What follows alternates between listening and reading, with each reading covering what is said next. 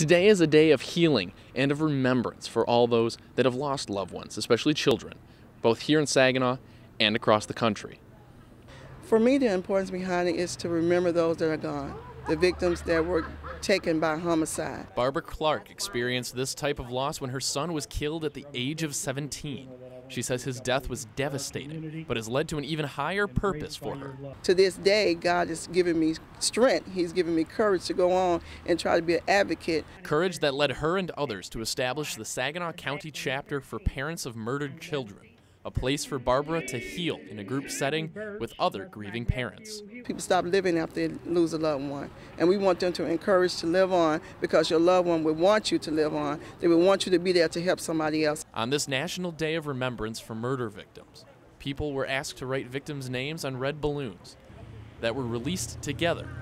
An act survivors say is a way to let some pain float away. And then you have survivors, that's us. We're the survivors that's left behind, and we need support. And that's why POMC, the local chapter, has been established. The Saginaw chapter of the Parents of Murdered Children was only founded earlier this year, but they have plans to continue their support long into the future. In Saginaw, Ahmed Badji, NBC 25 News.